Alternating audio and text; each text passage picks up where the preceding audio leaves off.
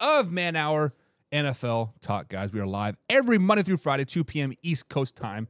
But Henry Ruggs III officially pleads guilty to his DUI manslaughter crash dating back to 2021 during the NFL season. As part of the plea agreement, he will face 3 to 10 years in jail.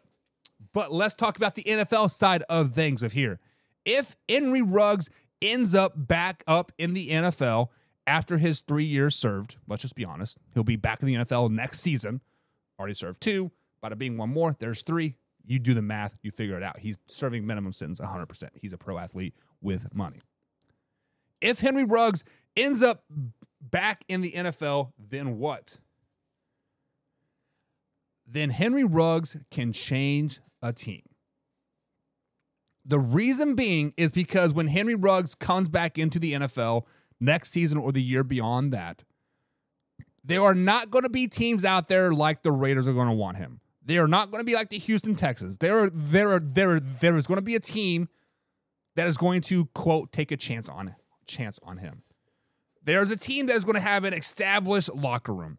There is going to be a team that has a proven track record of bringing in players like this in.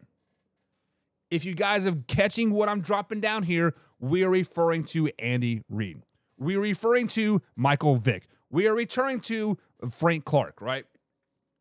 Andy Reid has a history of bringing players like this in. Josh Gordon. Team players that have ended up on the wrong side of the tracks, and he brings them back in and he rehabilitates them and makes them into plenty of all-stars. If Henry Ruggs comes back into the NFL, or when he does, he will end up on a team like the Kansas City Chiefs, Philadelphia Eagles, maybe the Dallas Cowboys, maybe the New England Patriots.